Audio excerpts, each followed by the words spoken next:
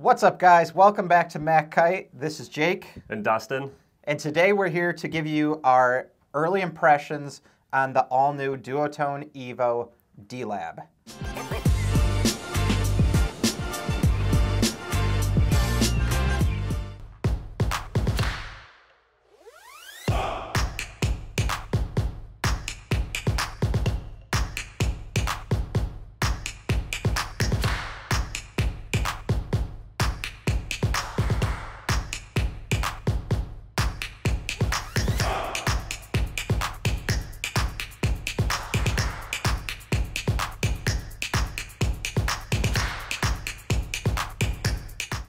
This is a kite we've waited a long time for.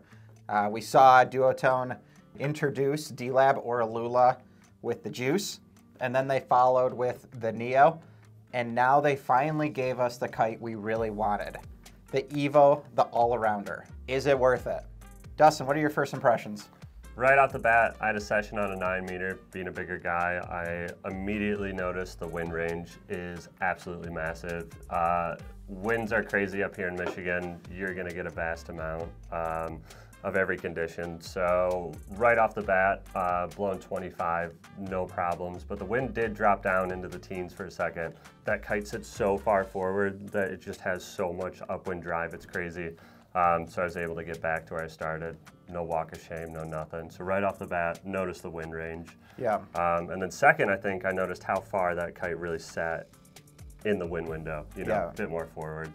So yeah, those are the two big ones, I'd say, right off the bat. And that is one of the big benefits of the D-Lab material, is it does allow for a much smaller leading edge. So it's gonna be really stiff, and it's quite a small diameter when you compare it with other kites.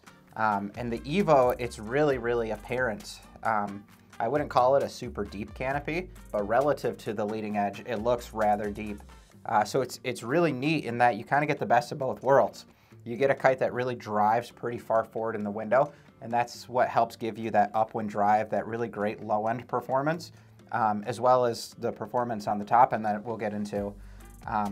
But then you can also back off it, and it's a really playful, fun, deepish canopy kite, which I like.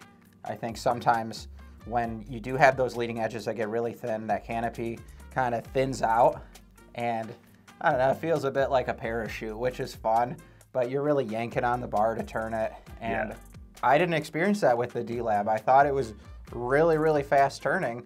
But yeah, to your point where it was really driving forward and working well in the 9-meter size, people talk a lot about the Aluula material, the D-Lab material, giving you a lot more on the low end. So you did find that to be the case? Oh, totally. Yep, definitely.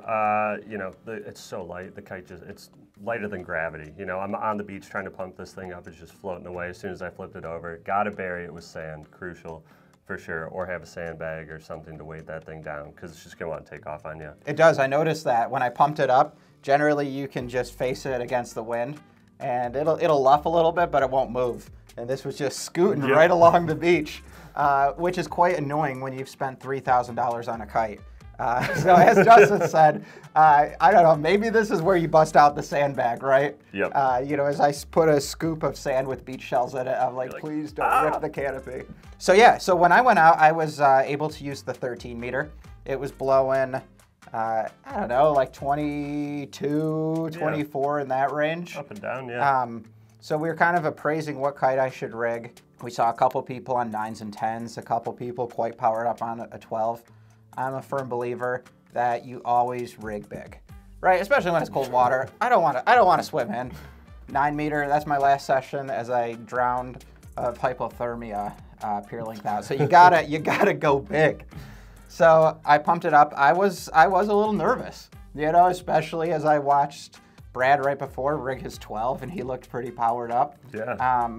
But son of a gun, you get that kite in the sky, and that is one of the other big benefits of this material, is not only on the low end, but the high end. There's so much power control. It's crazy. Yeah. For how light of a kite it is, it's wild. I just have been getting into loops this year, and my gosh, it's the easiest kite to loop. Definitely grunt behind it. It isn't just gonna be super, super smooth and buttery like the Rebel, It definitely has a little bit of a catch time to it. It does, yeah. But it's not like pivoty. No. It's just a little bit more swept in its turn. Yep, definitely. And it's all-around great kite. You know, we were playing in the waves with it yesterday. Yeah.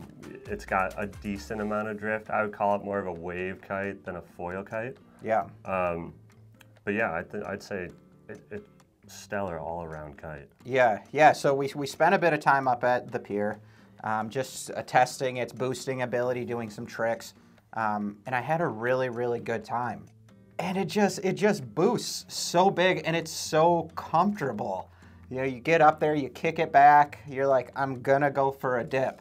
And then you just yank it through the window and it pulls you right out. Or you down loop it and it carries its power pretty well through the turn. It doesn't just dump it all, but it doesn't also pull you off your edge either. Totally.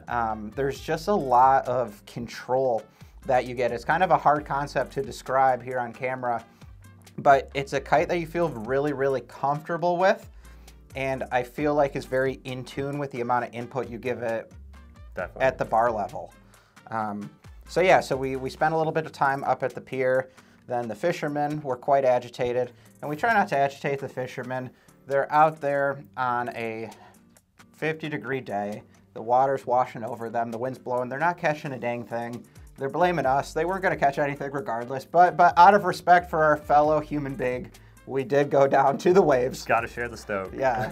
Plus, we didn't want any parking lot altercation. That's right. So we go down in the waves, and I was so impressed. For a 13-meter, I was having so much fun playing in the waves. It's always fun being in the waves with a twin tip because you can really just edge into it and hold that power. But I wasn't finding any dead spots with the Evo, especially as I was looping it. To your point with drifting, I'm excited to try it in a smaller kite. I do think it's not like a dedicated surf kite good drift. No. And I did feel a little bit of lag, but I wasn't sure if that was because it just surges so far forward in the window. And then when I backed off, it immediately kind of pushes back. But it wasn't falling out of the sky at any point. Again, going back to the lightness, it does catch itself. It engages fairly quickly when you give it the bar input. Yep. Sometimes kites, there is that lag, and then you just get chomped by a wave, so it's relatively scary. I didn't have that with the Evo. It just drives forward again, gets you right back upwind to where you started, which is really, really nice. And I think that's something that makes it really easy to control on the high end, is because it pushes so far forward in the window, you can edge out a lot of your power really easy. And then if you want it back, you push out and kind of drifts back and sits a little bit further. So when we look at the Evo D Lab versus all the other Evos, we obviously have the regular Evo. That's going to sit the furthest back in the window. Yep. Then you have the Evo SLS. That's going to be a little bit further forward. That is going to be a little bit lighter, a little stiffer than the regular Evo. And then the D Lab is the top of the line. That's going to be, I think it's my favorite free ride kite that I've ridden to date. Yep. And I'm just going to say it. I think it's magical. Yep. Going back to that where it sits in the window, the D Lab's going to sit the furthest in the window compared to the other two Evos. So the farthest forward, correct? Farthest forward, yep. Yeah, I was really, really impressed. If we go into a few things that I'm not super hot on with regards to the Evo D Lab, I think the first thing is the price. Definitely, right off the bat. It's a wee bit ridiculous. What are we looking at? Like $2,600 to $3,200 based on your size? Yep.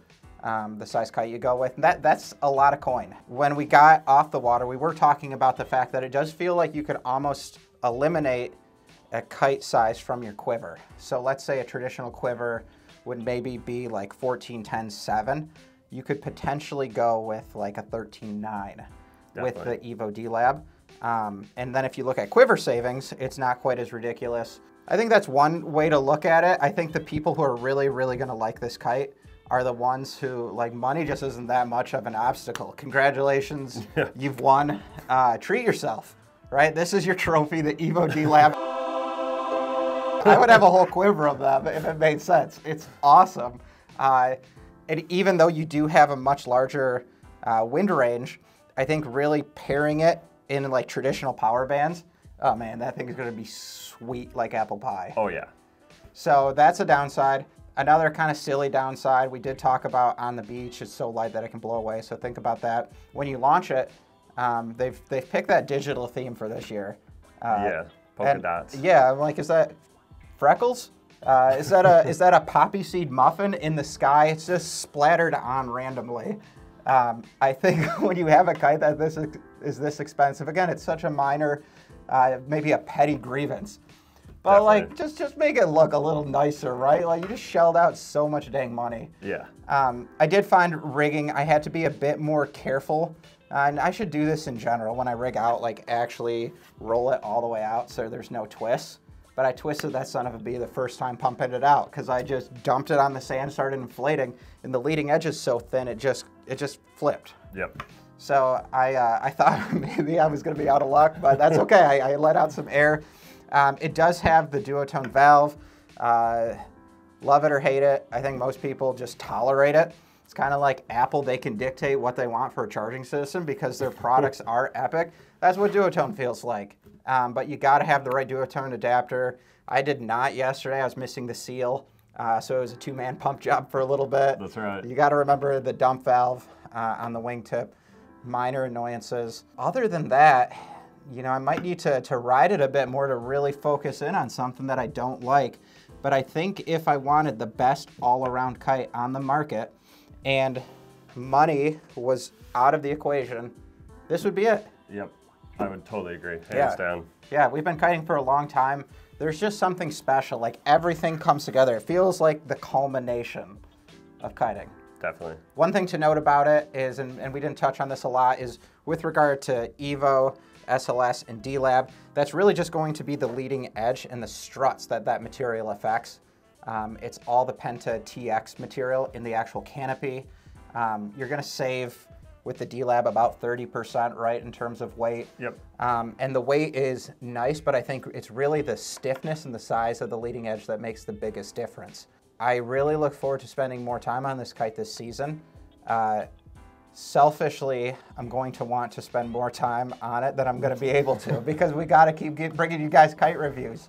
A caveat to that is if it is out of your budget, don't fret too much. You know, like modern kites are so awesome. They're so much fun to be had, right? Totally, and SLS is a great option too. Yeah, like, or even the regular Evo. Yeah, totally. Like it's. This is like the finely tuned sports car. Exactly. You're not going to notice a crazy difference. Pros are going to, you know, hop on and be like, okay, this is what's up. But you know, us too. We've been riding for a while, so we kind of can feel it out. But you know, if you guys are just looking for a great all-around kite, you might want to look more towards just the standard Evo. Or looking to upgrade to the SLS. But if you got the coin, you might as well throw it down. This is it, right? Don't hate on us too much, please. Like if we had to go test ride a Lamborghini, we'd probably say it's our favorite car ever. But you don't see us driving Lamborghinis. We've tasted the sweetest fruit. Exactly. And we're hooked. We're hooked. We love it. Guys, check out the Evo D-Lab if you have the chance. If it's not in the budget, befriend somebody who it is because they'll probably upgrade next year and maybe you can buy theirs for a song. You know, there were always some concerns about the longevity of the material and we really haven't seen that bore out. So you should be able to scoop one up in the future for a great price. It's a really, really fun kite. But these days, all kites are fun. Guys, as always, thanks for checking us out. This has been Jake. And Dustin. With Mac Kite.